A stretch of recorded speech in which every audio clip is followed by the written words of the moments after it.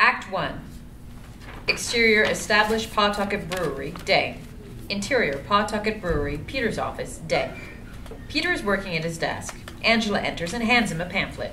Here, Griffin. This has the information regarding the company's new workers' compensation policies. Peter reads the pamphlet. Sweet. So we get to play kickball at recess now?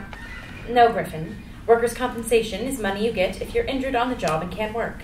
Peter examines the pamphlet. Hold on a minute. You're telling me that if I get hurt in a job, you'll pay me to sit at home? Yes. Reveal. Peter is halfway out a window, but he is stuck. Griffin, what the hell are you doing? I got stuck trying to jump out the window. Your office is on the first floor. It seems I got ahead of myself. Well, good day, Angela. Exterior Pawtucket Brewery, parking lot, sunset. The parking lot is nearly empty. Angela walks to her car. Peter's signature giggle echoes throughout the parking lot. Angela looks around, shrugs, and walks to her car. Reveal. Peter is hiding in between two cars. Angela's car drives towards Peter's hiding spot, and Peter jumps in front of her car. He rolls over the top of her car and lands behind it. Angela rolls down her window. Yay. Free money. Griffin, were you aware that you needed to be on the clock to receive workers' comp? I was not. Did you clock out? Yes. That I did. Now what did you learn? I have to read company pamphlets more carefully. Good. I'll see you tomorrow. Have a good night. Interior Pawtucket Brewery, assembly line, day. Peter stands still. He scans the factory intently, looking for an opportunity to harm himself. Come on, Peter. If you're going to pull this off, then you have to be even more creative than the guys that write the Green Lantern comics. Interior comic book writer's room, day. The writers sit around a long table, and the meeting is being led by the head writer. All right. We need ideas to make the Green Lantern a more exciting character. What if we made one of his villains the Yellow Lantern? Yes, you're brilliant. What else? A Red Lantern. You're on a roll. Keep going. Blue Lantern, Pink Lantern, Orange Lantern, Purple Lantern. I'm beginning to believe you're more prophet than writer, my friend. Interior Pawtucket Brewery, assembly line, back to scene.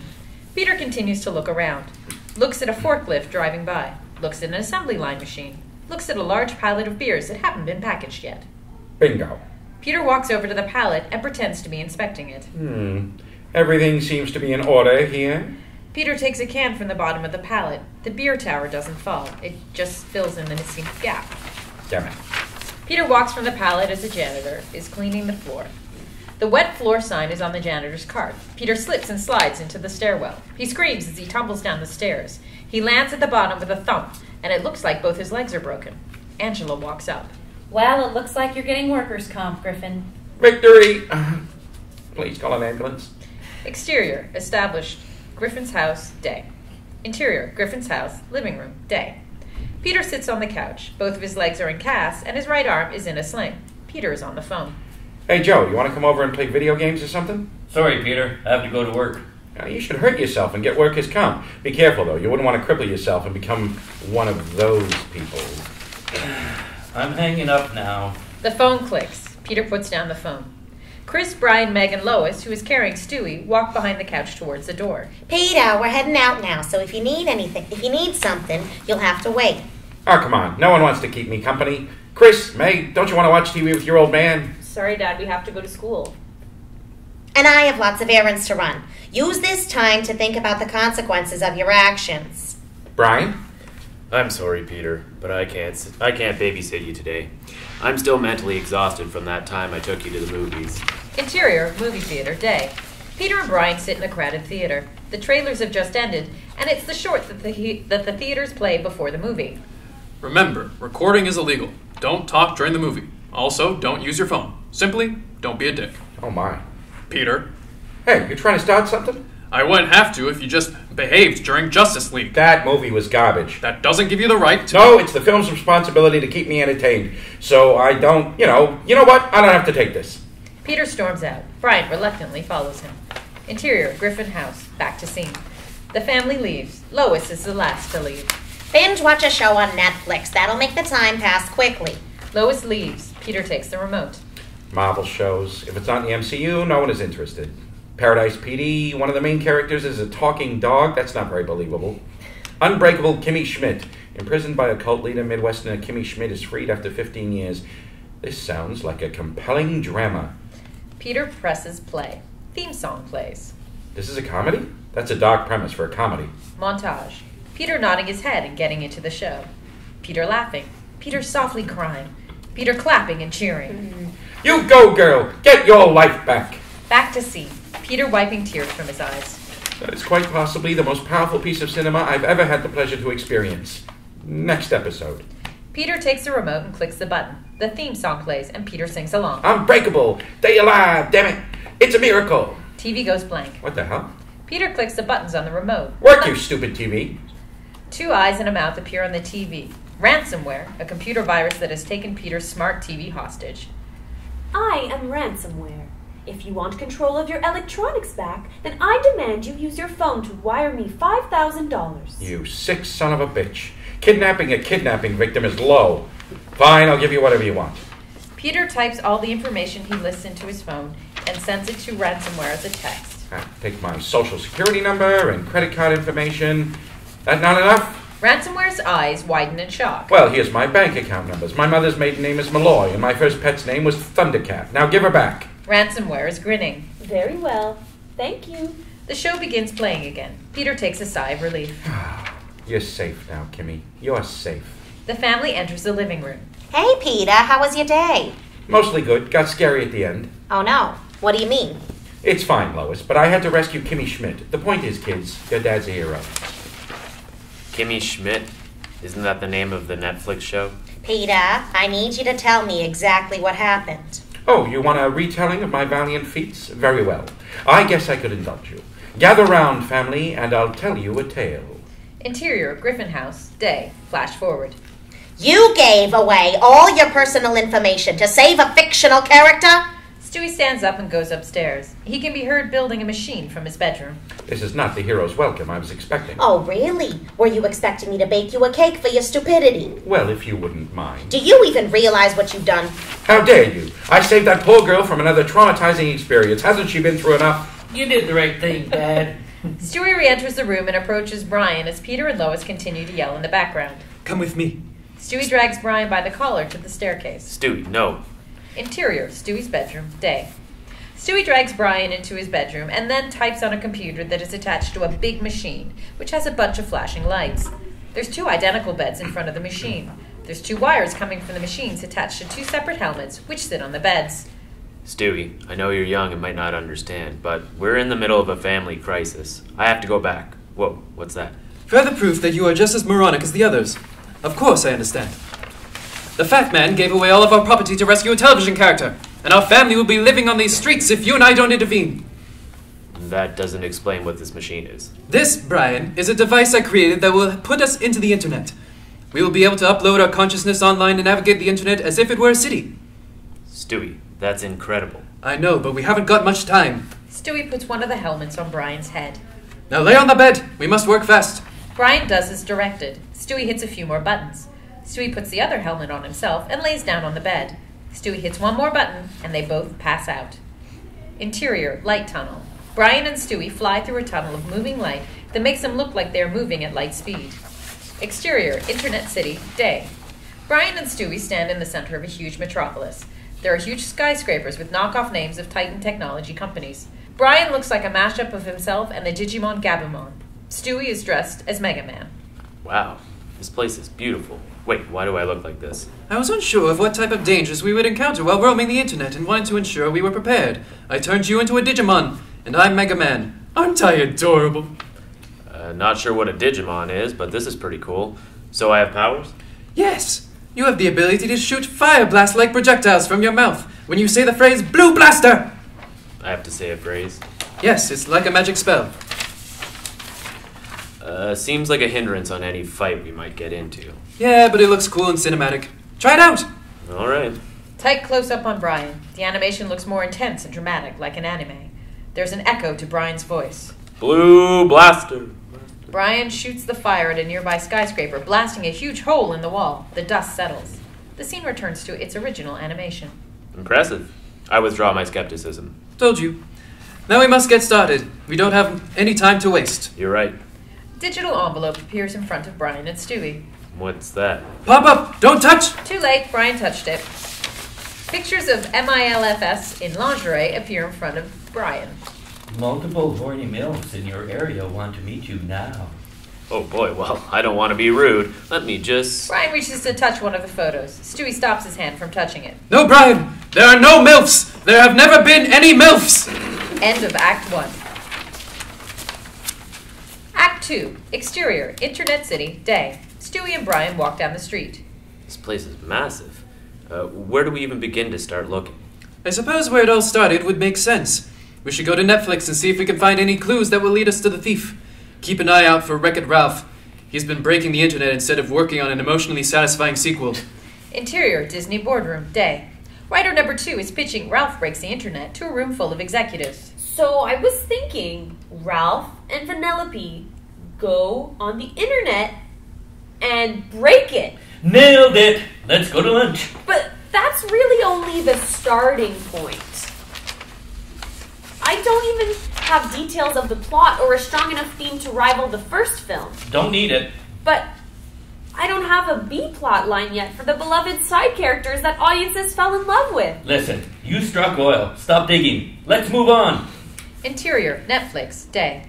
Brian and Stewie enter through the front door. The walls look like the movie cues on the home screen of Netflix. Stewie's focused on typing on his iPad. Wow, to think that Netflix started as a rival to Blockbuster. What's Blockbuster? Exactly. Not too long ago, they were a DVD rental service that used the mail, and now they are one of the top content providers in the world. I wonder what their process is. Well, it looks like those two guys are in charge here. There are 2 guys throwing cues for multiple shows and movies against the wall. Most of them are not sticking to the wall. Well, that's disappointing. What are you doing anyway? I'm locating our TV's IP address. And then we'll work our way forward. The iPad makes a beeping noise. Stewie looks and sees the cue to the unbreakable Kimmy Schmidt. Of course! There it is, Bryan! Behind the unbreakable Kimmy Schmidt cue! But how are we going to get behind it? Won't the show turn on if we touch it? Wreck-It Ralph bursts through the front doors and knocks all the cues off the walls. Oh boy, I'm breaking the movie cues on Netflix. Interior, Disney boardroom, day. Great work. This is why we're the industry leader. Interior, Netflix, back to scene.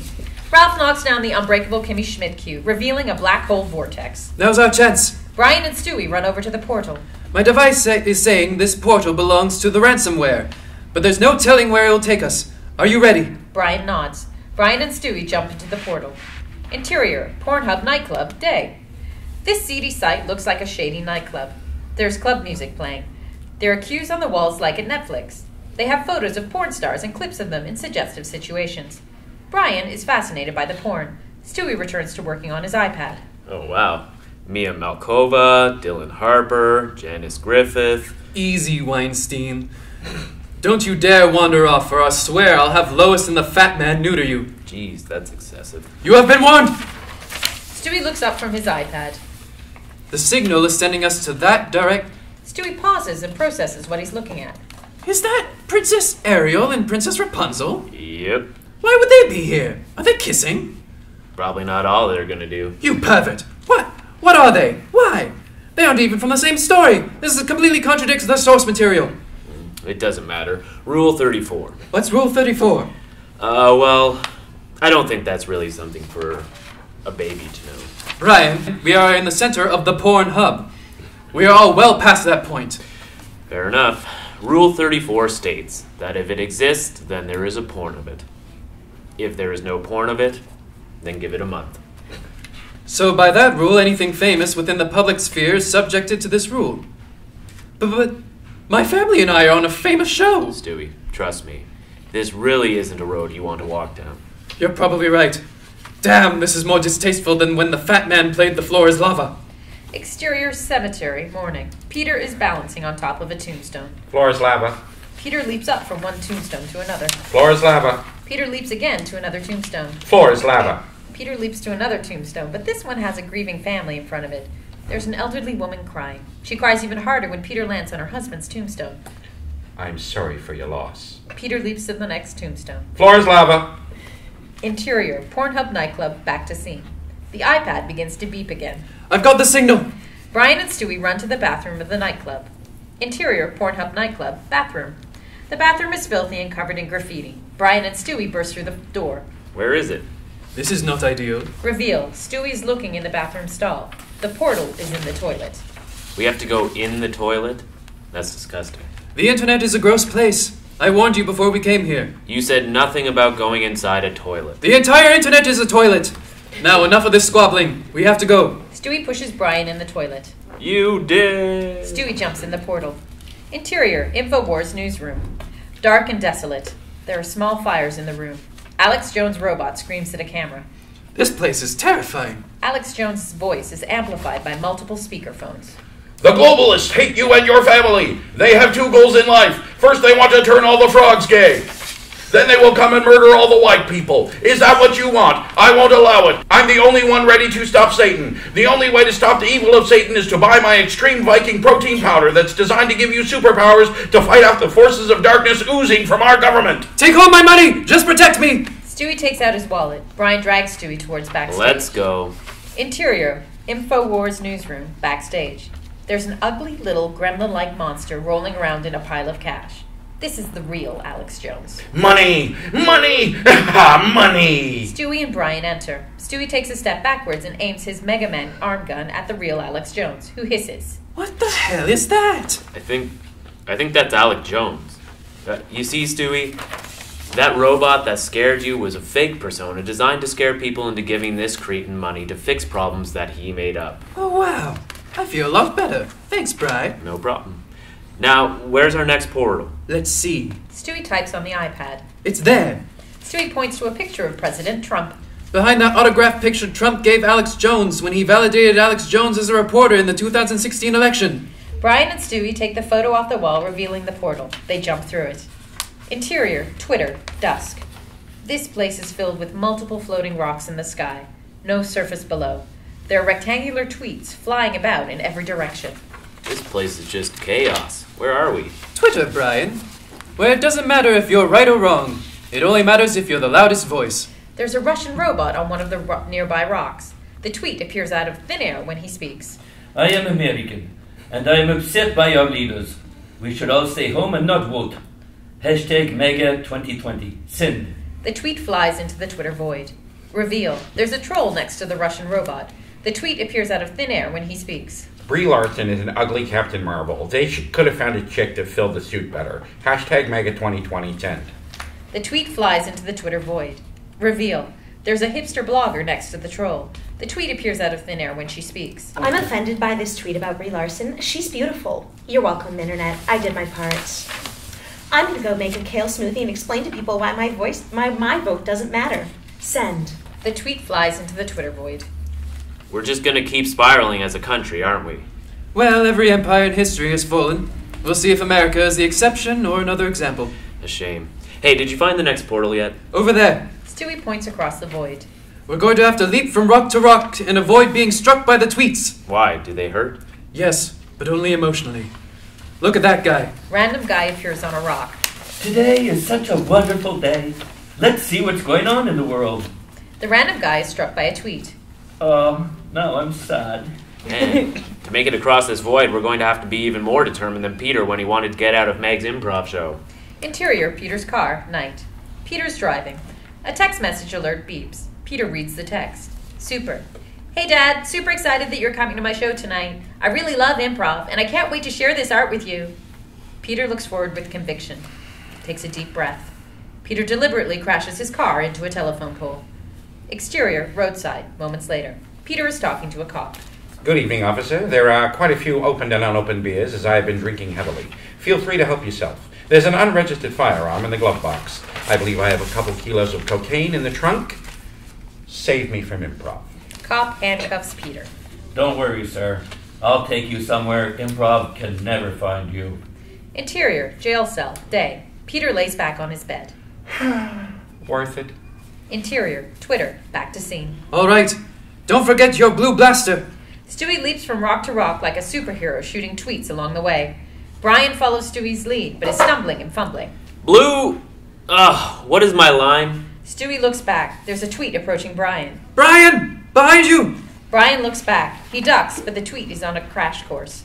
Stewie runs to Brian. He leaps on Brian's back and shoots the tweet in time. Stewie, thank you. Focus! Your line is blue blaster. Now you run. I'll shoot. Bryan runs and Stewie rides him, shooting any tweet that gets close. They're almost at the portal. Tweets swarm towards them from all directions. Stewie tries to shoot them, but he's not quick enough. Hurry, Bryan! There are too many! Bryan picks up his speed and leaps into the portal. The tweets shatter as they hit the portal. Interior, Ransomware's lair. It's a dark cave filled with spider webs. Electrical pulses flow through individual strands. That was close. Yes, but I think we're near the end of our journey. Stewie points at a giant spider monster. This is Ransomware. Ransomware pulls data, which looks like a long silver barcode, out of the webbing. That must be the Ransomware's true form. He looks pretty ferocious. Yes, but he pretty much undercuts all of his intimidation by storing all the data in that big sack with a $sign on it. Reveal, Ransomware is indeed putting the data into a giant sack with a $sign on it. End of Act 2. Act 3. Interior, Ransomware's lair. Bryan and Stewie peek at Ransomware while hiding behind a cave wall. You got a plan? He's pretty large, so the only thing we got going for us is the element of surprise. I say we split up and flank him on opposite sides. We might be able to overpower him before he gets the chance to fight back. Just be careful, Stewie. We don't know what that thing is capable of. Could have more surprises up its sleeve than Liam Neeson at a karaoke bar. Interior, karaoke bar, night. Stewie, Bryan, and a small crowd watch Liam Neeson perform the song Shut Up and Dance With Me by Walk the Moon. Liam Neeson speaks the words in a dark vocal tone like in Taken. He does not sing. Don't you dare look back. Keep your eyes on me. I said, you're holding back. She said, shut up and dance with me. Interior, Ransomware's lair. Bryan and Stewie are on opposite ends of the lair, hiding behind giant boulders. Stewie carefully looks out to get in eyesight of Bryan. They see each other. Stewie nods at Bryan. Stewie leaps out from behind the boulder, shooting his arm gun at Ransomware, but the shots do no damage. Bryan takes a deep breath, blanks. Shit, Lime. Ransomware grabs Stewie and slams him against the cave wall. He pins Stewie against the wall and breathes close to his face. Ah! Blue blaster, you moron! Oh, yeah. Again, tight close-up on Bryan. The animation looks more intense and dramatic, like an anime. There's an echo to Bryan's voice. Blue blaster. Bryan shoots the blue flame at Ransomware. Dust falls from the ceiling. Ransomware is unfazed. Scene returns to its normal animation. He's too strong. I don't know what to do. Stewie screams in agony. Ah! Stewie! Bryan glows white. Black screen. A digivice appears and a white light shoots out of it. The Digimon theme song plays. Off-screen voices sing the lyrics. Digimon, digital monsters, Digimon are the champions. The light leads to Bryan, who is standing on a white mandala made of light. The word Bryanmon is written in multiple languages and float in the background. Digimon, digital monsters, Digimon are the champions. Bryan begins to spin slowly and then spins rapidly. Bryanmon Digivolves too! Bryan begins to transform into a giant wolf. Changing the digital champions to save the digital World. Bryan has transformed into a giant wolf that looks like a mix between himself and Garurumon. The word Garurumon is written in multiple languages and floats in the background. Bryruromon! Digimon, digital monsters, Digimon are the champions. Digimon, digital monsters, Digimon are the champions. Giggity. Interior, Ransomware's lair, back to scene. Bryan charges at Ransomware. Get off my boy! Huh? Bryan tackles Ransomware with his head. Ransomware slams into the cave wall and rocks fall on it. Bryan catches Stewie on his nose. Bryan, you saved me. Of course, Stewie. I'd never let anything happen to you. You're my boy. Stewie hugs Bryan's snout. Now, what's my line? This time it's Howling Blaster. Once more, tight close-up on Bryan. The animation looks more intense and dramatic, like an anime. Bryan turns to Ransomware, who's struggling to stand up. There's a rage behind Bryan's eyes. There's an echo to Bryan's voice. Howling Blaster! A powerful blue beam shoots from Bryan's mouth and disintegrates Ransomware. The blast leaves a huge hole in the cave wall. The scene's animation returns to normal. Phenomenal work, Bryan. Now all we have to do is return all this data to the original owners. A rumble comes from the cave wall. That might not be so easy. I think we have company. An army of Russian bots, Nigerian princes, MAGA enthusiasts, internet trolls, alt-right trolls, bloggers, viruses, and every evil the internet has to offer is climbing through the hole, trying to get the money back. I haven't been this blindsided since we found our new mayor. Interior, City Hall, Auditorium Day. Peter stands in front of a podium and addresses the town of Quahog. I know these past few months have been hard since we lost our beloved mayor, Adam West. Everyone has their favorite. However, in our hearts, you'll forever be our Batman. Now, we have to be strong and move on to the next stage of our lives. It's what Adam would want. It's time to find a new leader of Quahog, and I nominate Michael Keaton. The town gasps and whispers to each other. Hear me out. Michael Keaton has put on the cape and followed in Mayor West's footsteps once before, and I believe Michael Keaton can do it again. I accept. Reveal, Michael Keaton, Oscar-nominated actor, second live-action Batman, is standing at the back of the auditorium. He walks down the aisle. The townspeople stare in awe. Holy crap, Michael Keaton. We were just talking about you. I know, Peter. What are you doing here? Well, whenever someone says my name 3 times, I appear. That's why I accepted the part in Beetlejuice. The character's story connected with me on an emotional level. May I? Of course. People of Quahog, it'll be the greatest privilege of my life to continue Mayor Adam West's legacy one more time. I will become the unpredictable, unstable mayor. No, hero that this town deserves. It is my honor to accept this responsibility. Thank you. Mort raises his hand. Aren't we supposed to have an election? Michael walks to Mort while continuing to make the shh sound. Michael is making intense eye contact with Mort. Michael moves his finger to cover Mort's mouth, still continuing to make the shh sound. Michael moves his finger from Mort's mouth to his own mouth 2 more times, still continuing to make the shh sound. Michael kisses his fingertip and places it gently on Mort's lips. I am the rightful heir. Yeah, this is a good fit. Interior, Ransomware's lair, back to scene. Bryan and Stewie square off for the fight. I can send all the data back to its owners, but I'm going to need you to hold off that army. Do you think you can do it? I'll try. Bryan charges into battle. Stewie runs to the money sack. He shoots down the few people that are ahead of him. Stewie climbs up the money bag. A troll's legs are sticking out of the money bag. Stewie pulls the troll out of the bag. The troll throws punches. Stewie dodges them and then slides under the troll's legs. Stewie shoots the troll in the back and launches him off the money sack. Stewie takes out his iPad and gets to work. I'm in place, Bryan. How long can you hold them off? Bryan bites and swipes at enemies while he talks. I don't know, Stewie. Even more monsters storm the field. There's so many of them. You might need to digivolve again. How? Your evolution is triggered by extreme emotional distress. Think of something sad. Something that upsets you on a visceral level. Like what? I don't know. Think of 9/11. Sandy Hook. This isn't working. The ending of Toy Story 3. Bryan begins to glow. You have some serious reflection on your moral compass. Bryan transforms into a smaller wolf, but he's covered in armor and missiles. Bryan looks like a combination of himself and Metal Garurumon. Metal Bryrurumon! 2 blades come out of his shoulders and act like wings. He launches into the air and soars like a fighter jet. Whoa, Stewie, line! Ice Wolf Claw! One more time now, tight close up on Bryan. The animation looks more intense and dramatic, like an anime. There's an echo to Bryan's voice. Ice Wolf Claw! Compartments on every possible body part of Bryan open and shoot a missile. The entire field is blown to smithereens. All of the bad guys are decimated. No survivors. Bryan lands next to Stewie. I think we did it. Did you return all the data? Sure did. We crushed it even better than when the fat man sings along to the radio. Interior, Peter's car, day.